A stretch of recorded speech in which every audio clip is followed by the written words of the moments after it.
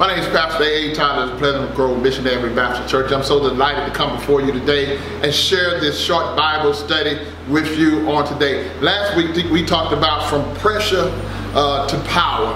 And today I just wanted to come to you today and talk about from pain to praise. Amen, amen. We've gotten to the point as individuals and even as Christians where we want God to work everything out every time.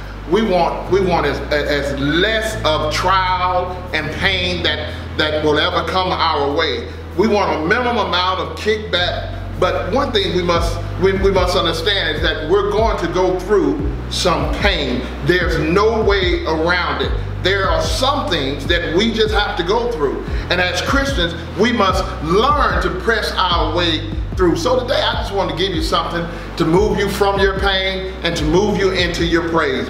Let's look at Psalms number 42 and 5. It says, "Why art thou cast down, O my soul?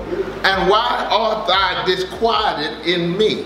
Hope thou in God, for I shall yet praise him for the help of his countenance." Listen, there's three things I want to give you real quick here. And the first thing is, we all will have challenging circumstances. We're all going to have challenging circumstances. Listen to what he says, "Why art thou cast down, O my soul? And why art thou disquieted in me?" In reality, we're not looking to go through pain. We're not looking to go through suffering. And when it does happen, we lay prostrate looking for God to terminate the pain at that present time. Sometimes God is not the right now God that we think he is. This means that many times in our lives, we're going to have to learn to deal with pain. No matter how spiritual you are, no matter how much money you have, how many people you know, as far as you being popular, we're going to have to go through some painful times. I've experienced some painful times, and I know that you have. So the first thing we must understand is that we're all going to have to face challenging circumstances. Know that, and you're part of the way to get yourself from pain to praise. All right, listen. The second thing, confidence in the Creator. Oh, listen to what he said. He said, "Why art thou cast down, O my soul, and why art thou disquieted in me?" He says, hope in God. We've come to the place where we know hope is confident expectation or firm assurance regarding things that are unclear. When God makes promises, they are translated into prophecies. People have a tendency, you and me, people have a tendency not to keep their promises, making us skeptical of other people's promises. But here's what the Bible says in Numbers 23 and 19. It says, "God is not a man that he should lie." So what are some of the promises of God? Can I just give you a couple things? That thing I started in you, he says, I promise you I will perform. He says, weeping may endure for a night, but I promise you joy will come in the morning time. God promises have been proven. In other words, there's nothing we're going through that we can't find examples within the Bible that gives us a witness who can testify to us how God can handle our situations. Hey, Job, come here, Job. He tells us he's ready to testify that God will give us double for our trouble.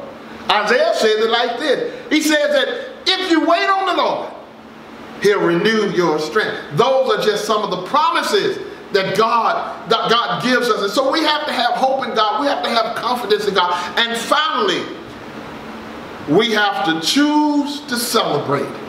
When we understand that we're going to have trials and tribulations, when we're going to have difficult circumstances and challenging circumstances, and when we have that hope in God in the midst of those challenging circumstances, David says, listen, that should move us to praise. Listen to what he says. He says, "For I shall yet praise him for the help of his countenance." Wow. Anyone can speak well of God when everything is going well. But can we speak well of God when things are going south in our life? Things are not where we want it to be. Things are not where we think they should be. Can we praise God for what's on the other side of the pain? Can we praise God on the other side of the pain? See, on the other side of the pain is a promise, and then there's a revelation of that promise. We should praise God even though we don't have the breakthrough yet. Oh my goodness. Did you say that I need to praise God in the midst of my pain? That's exactly what I said. Why? Because you're not praising God directly for the right now, but you're praising God for the future. It is the promise, it is the revelation, it is when God reveals His word to you that you will attain that breakthrough. So go ahead and praise Him. And when we look at this word yet, it means the same time or nevertheless. We must praise God even though we are in the pain. Yet, says, if God doesn't change my circumstances, nevertheless, meaning we go through praising Him and we come out praising Him. So in other words, even in the midst of what's going on in my life, I praise God.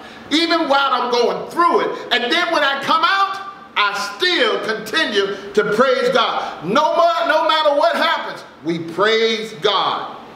Because we know God has a reason for what we're going through. The Bible said, be not weary of well-doing. Here's the promise. You shall reap if you faint not. I will end this with the title of a song that we sing, or we love to sing so often here at Pleasant Grove. Trouble don't last always. Said, may not come when you want him, but He's always on time. Says, in times of trouble, He's a friend of mine. Storm clouds may rise in your life. I know He will be there. Listen, those are reassuring words that will move us from the pain that we're in to praise. And remember this, you do not have to be on the other side of the pain to praise God. So I'm telling somebody right now, you go ahead and you praise God as though it has already happened. Go ahead and praise God as though you have already received your breakthrough. Lift your hands up, shout glory, shout hallelujah, shout thank you, Lord. And I'm here to tell you that God will fulfill His promises. God bless you. Once again, thank you for joining us for this delightful and short Bible study. And I pray that what I've said has enriched your life and has helped you. So I look forward to seeing you again and you seeing me on next week. God bless you. This is Pastor Todd of the Pleasant Grove Missionary Baptist Church. Love you all. God bless you. Bye-bye.